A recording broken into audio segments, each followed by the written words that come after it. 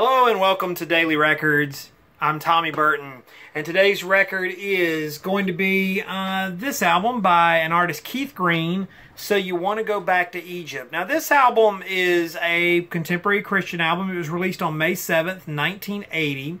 And for those of you that are unfamiliar with Keith Green was a piano player. He was a child prodigy. He was signed to Decca Records when he was like 11 years old, and he was going to be the next big teen sensation.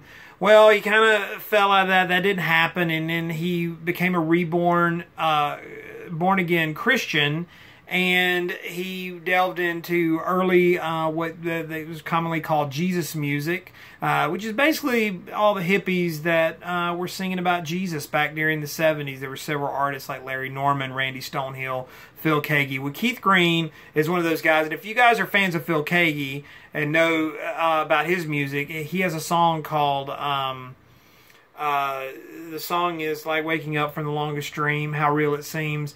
That was a Keith Green song. And so, or that was co-written with Keith Green. I think Randy Stonehill was involved in the writing of that song. Well, this is an album that came out in 1980. This was his third album to be released, his third solo album. It was listed by Contemporary Christian Music magazine as one of the greatest 100 greatest albums in Christian music. But it featured several guys on here, Matthew Ward and Kelly Willard, who you guys probably know if you know anything about Christian music. But also this guy playing harmonica, Bob Dylan, plays on this album. And the thing about Keith Green that was a big deal, Keith wrote lyrics that were really challenging to Christians and people of faith.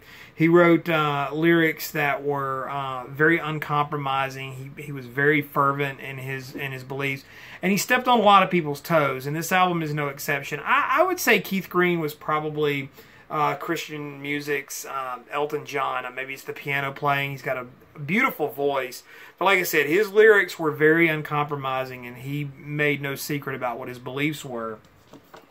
Now, the interesting thing about this album, when it was released, it came out on Keith's label, Pretty Good Records.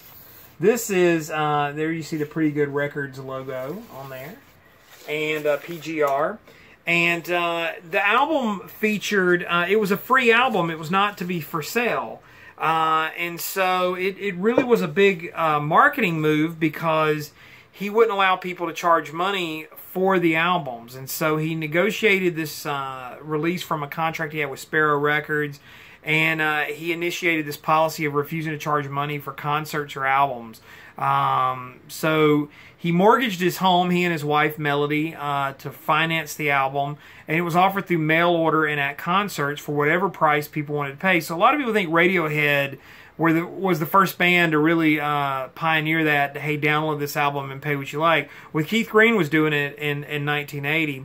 And his quote is, "The whole reason for not charging a set price for the album is simple. We want everyone, no matter how much they have, even if it's nothing, to be able to hear the ministry of new life in Jesus that springs forth from this powerfully anointed album." And so it was kind of an extension of his ministry, Last Days Ministries. And so he had a heart for poor people. And so he felt like, let's give this album away, basically.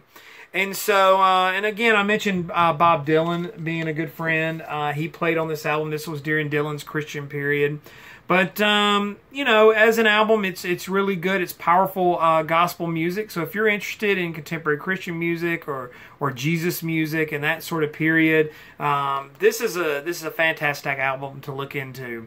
Check out my other channel. That's my regular VC channel where I talk about other stuff.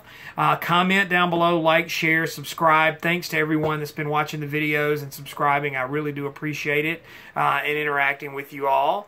And follow me on Instagram and Twitter. It's TommyBurton775.